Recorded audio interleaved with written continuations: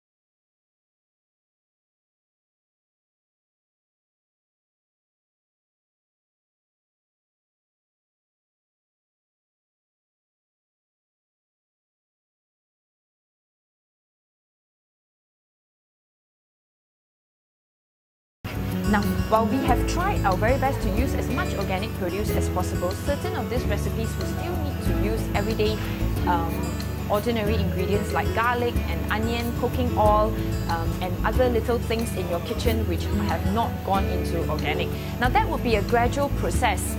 When we start out with 100 ringgit this week, next week you can use another 100 ringgit to start stocking up on different items, and gradually, in a longer span of time, you'll be able to change most of the ingredients in your kitchen to organic produce.